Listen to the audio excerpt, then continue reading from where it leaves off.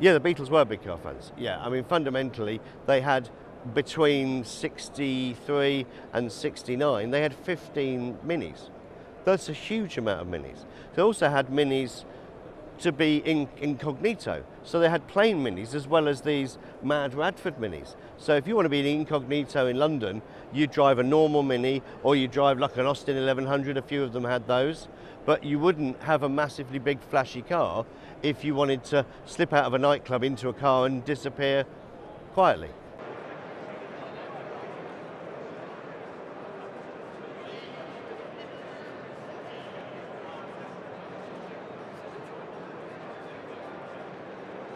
I think it was the fact they were in London.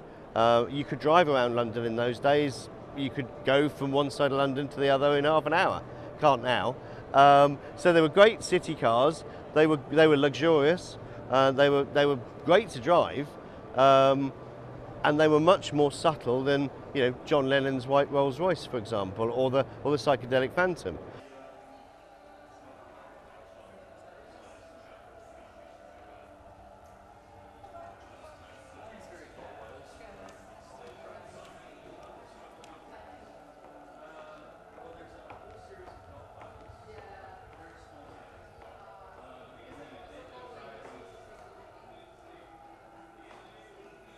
The Mini beat the Aston back, so we've both been wheel to wheel in a 60s. So you'll see of the pants racing, the kind of adage that it's a go-kart definitely does apply to a Mini. I think it's the spirit of an underdog a little bit. In racing, it was always the underdog, no one expected it. And then it appealed to the actual car, the Mini appealed to so many different types of people, from the Beatles to race drivers to the average person. I think it was a car that just transcended different eras, different classes and different people.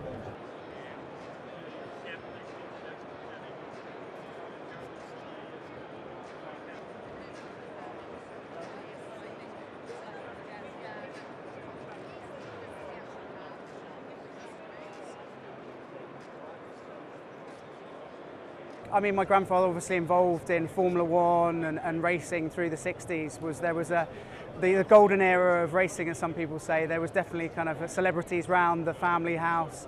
My father tells me stories about, people like the Beatles, but also Steve McQueen sort of staying in the family house. So it was definitely a rock star kind of era of famous people with the Cooper family.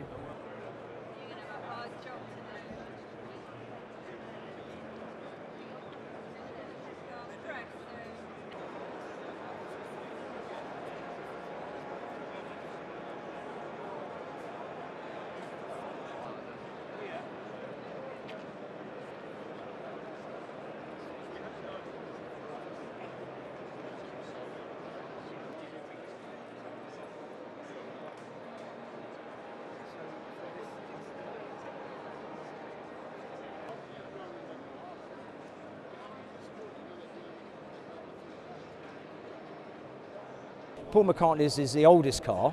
That's a 1965 Austin Cooper S that was the first type of Radford, where they did what they call the original speedometer, what they call the binnacle dashboard. The simplest form of coach-built Mini is the green one behind us.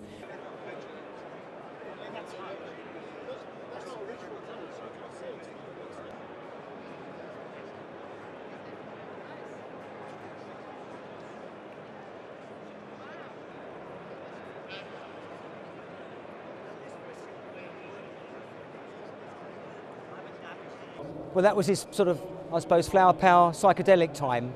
And around the same time, John Lennon had his long wheelbase Rolls Royce Phantom, which was black. He had that car painted in psychedelic colours as well. So it's all around the time.